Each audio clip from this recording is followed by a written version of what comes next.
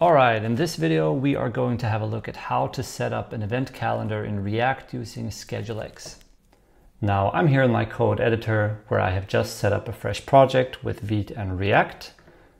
So far I haven't done very much, except I set box sizing to border box for all elements, and in my app.tsx I cleared out some boilerplate code. And the next thing we're going to do is we're going to go ahead and download some dependencies from NPM. So I'm just going to go ahead and copy paste those from the documentation website. And don't worry, I'm going to paste this into the notes.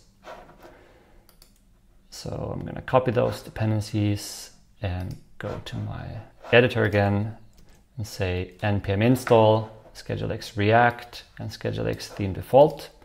And that was pretty fast. And next thing I'm going to do is I'm going to go ahead and type ScheduleX calendar. And there we go. So now we've set up the calendar component itself. And this component takes one prop, which is the calendar app. And for defining this, I'm gonna need the use calendar app hook. And I'm gonna use that by saying const calendar equals use calendar app. And this hook now takes one parameter, which is a configuration object. And you can read on the documentation side about all the different properties, but I'm just going to show you a couple of them here. So the first and maybe most important thing we need to define is the views property here. So by default, ScheduleX doesn't ship with any views. And this is for the very simple reason that I want bundle sizes to stay small for anyone using the library.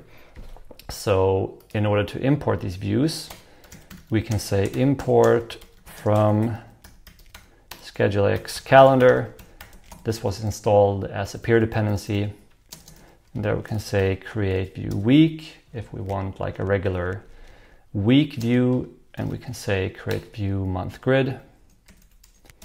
And then we can initialize those views by saying create view week and create view month grid. And if we run this in a bit, this means we're gonna initialize the calendar with two different views.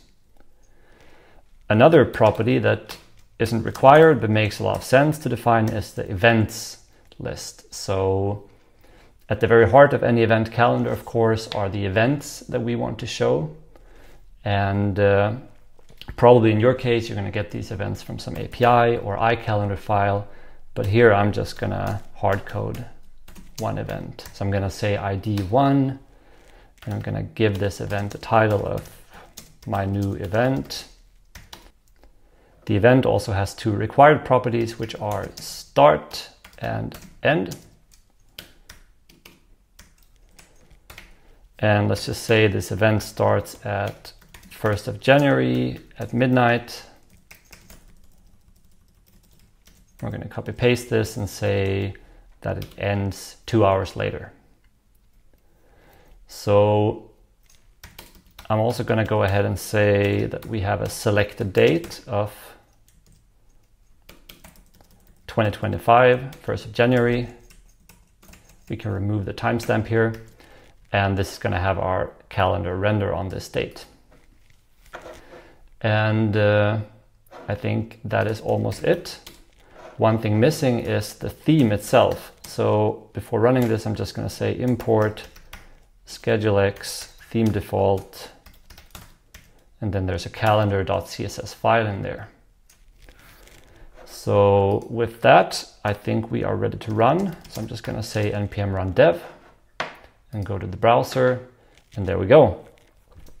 Now, this is not exactly what you might be hoping for when you see a calendar, because this is like huge, or it's very tall, and it's not as wide as I would want my calendar to be. But if you do check the documentation website, you see that it says the ScheduleX calendar is responsive. And in order to achieve this, it cannot be delivered with a fixed height or width. So you need to define those things. So I'm going to say, I'm just going to take those styles from the website And I'm gonna add those to my index CSS, and voila, that looks more like it. So one last thing I want to show you guys is how to add a plugin. So like I said, by default, the calendar doesn't ship with all the functionalities that are available, but you need to install some of them. So at the moment, I can't drag and drop anything here. I can't view like any extra data, even if there was some data here. So like, let me show you if I add, for example, a description prop here, and I say my cool description, that's not going to show up by default, but there is a way to do this. So I'm going to go ahead and stop the app, and then I'm going to say npm install schedule X drag and drop, and I'm also going to say schedule X event modal. So that's going to install 2 plugins.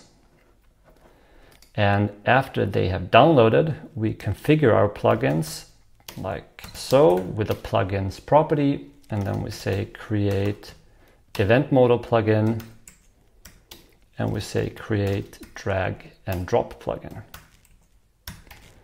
And if I run this again, I can now drag and drop that event. Also in the month view, the drag and drop should work. And if I now click the event, there's going to be a modal with my cool description.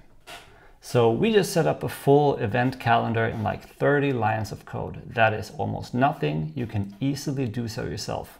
If you enjoyed this tutorial, then please like and subscribe, and see you in the next one.